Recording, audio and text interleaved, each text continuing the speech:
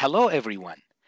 Today's 5G systems and circuits use digitally modulated signals, and the error vector magnitude EVM is one critical spec that must be met.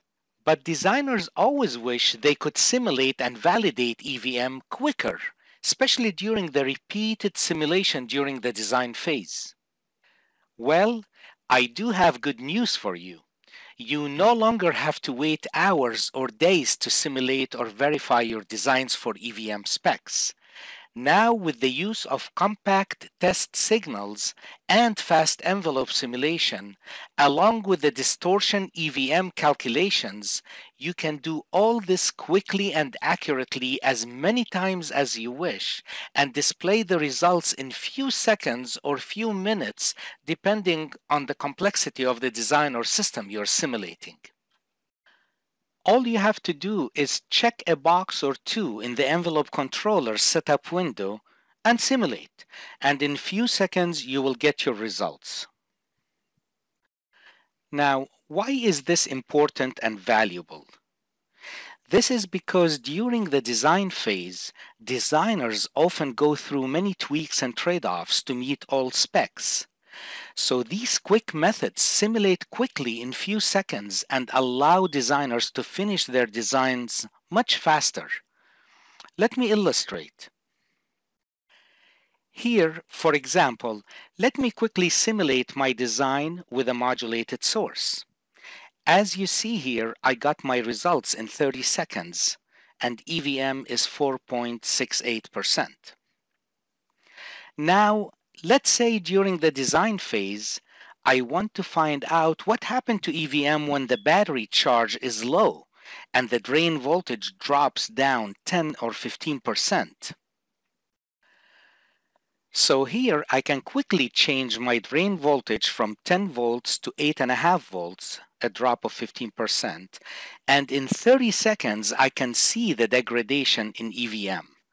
So here you can see EVM went up from 4.68 to 6.73% with the 15% drop in the drain voltage.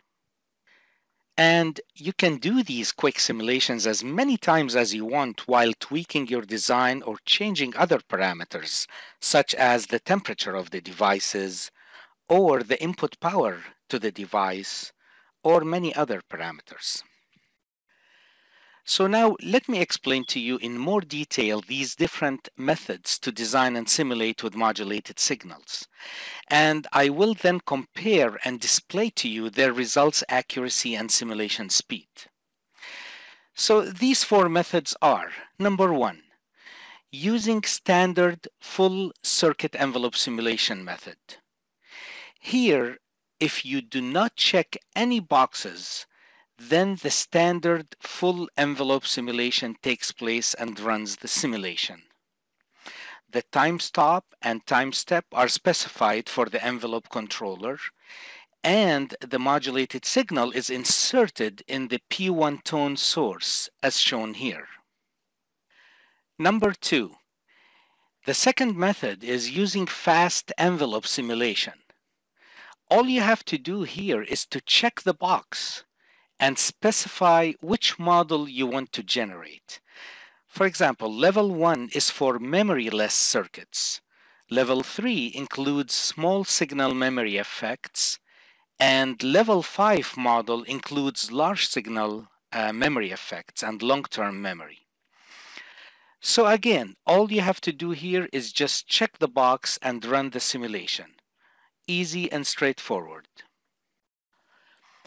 Now, the third method is to use the new compact test signals method. Here, you check the box and you specify the length of the compact test signal you want to use. So, for example, if my waveform has a length of 3.3 millisecond with 50,000 point steps, you can ask ADS to choose a smaller compact test signal to use in the simulation.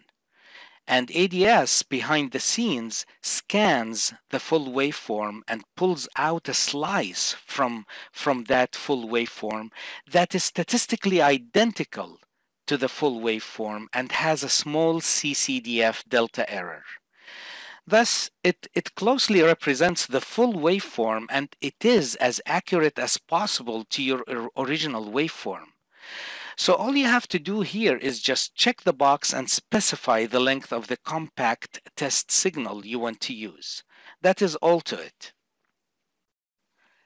And now the fourth choice you have is to choose a compact waveform and at the same time create a model for it by using fast envelope simulation. That would result in further speed up in the simulation. So having said all this, I have applied these four methods on a 3-stage millimeter wave mimic power amplifier, and I have used a 3.3 millisecond 5G modulated source at its input with 50,000 simulation points. Okay, here's a summary of the results. You can see the full envelope simulation time is 1,371 seconds, or about 23 minutes. The compact test signal with a length of 1 millisecond took 386 seconds. That is 3.5 times faster. The fast envelope method took 93 seconds, which is 15 times faster. And the last one, the combination method using compact test signal and fast envelope, took 31 seconds, which is 44 times faster. Next, I have used the fast envelope method to produce this swept analysis of EVM versus input and output power. Notice I used 13 swept input power points, and I was able to produce these EVM versus input and output power plots in 20 minutes. Next, I wanted to apply the four methods on a whole 5G transmit chain, which consists of small signal amplifiers, a 4-bit phase shifter, and the power amplifier interfacing this patch antenna. And here are the results. The full envelope 50,000 point simulation took 8.7 hours, and the other methods simulated much faster and down to 0.3 hour, that's 20 minutes, using the compact test signal and fast envelope. Now, before I finish, I just want to talk a bit about compact test signals and distortion EVM. See, the concept of using compact test signals is to use a small time slice of the whole modulated waveform, which represents the similar frequency signature and the statistical distribution in terms of CCDF.